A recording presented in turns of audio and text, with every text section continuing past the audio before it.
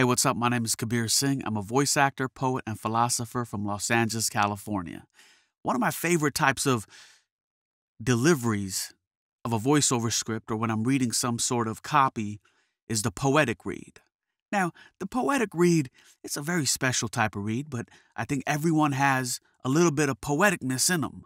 And how to articulate it using your voice can be a fun little experiment. And for me, the poetic read is my specific cadence. And a lot of people do different poetries in different ways.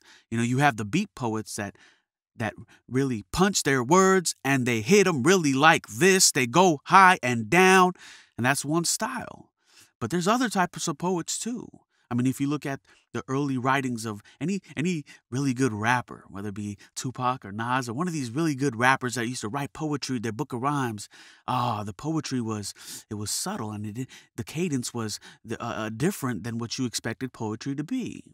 For me, my poetic style, it involves a different style of poetry. I like to rhyme all my words. But when you're dealing with a voiceover copy that doesn't have words that rhyme, how do you bring that poetic spirit out? And that could be a fun experiment you can do. So if you're on a microphone and you have a certain copy, now the feeling wise, you can look at certain words and tie an emotion to it. Let's call it a poetic emotion, whether it's deep love or some sort of deep sorrow. You can have these poetic emotions and find ways as an actor to feel them. But technically speaking, also, when you're doing like a voiceover project that is looking for an inspired poetic read, it just takes a little bit of massaging that pace, that rhythm, learning which words you would like to punch and which words you would like to just run by. And that'll help you find your cadence.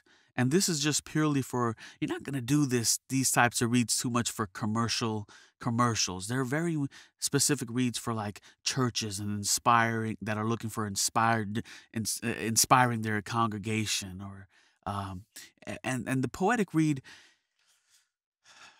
when you're looking for the poet inside of you, you don't have to rhyme the words. It's not about finding poetry that rhymes. A poet is the one who can understand suffering, one who can understand life, one who can understand love, and one who can understand, or at least hope to understand, these different human emotions, and then communicate them in a verbal beat, in a verbal pattern. And then you're going to learn to find your own beat. And a little bit of music knowledge or a little bit of rhythm can help. But they're all tools out there that you can learn to find your inner poet. So when you're doing any type of voiceover copy that requires you to read in a poetic nature, work with the cadence, work with your volume, play around with the highs and the lows, the peaks and the valleys. And a poetic read, look at references of great poets, you know. Even stuff from Emerson, Shakespeare. These are all great poets. So I hope that was helpful, a little bit inside the poetic read. Again, my name is Kabir Singh, voice actor, poet, and philosopher. You can find out my work at KabirsVoice.com.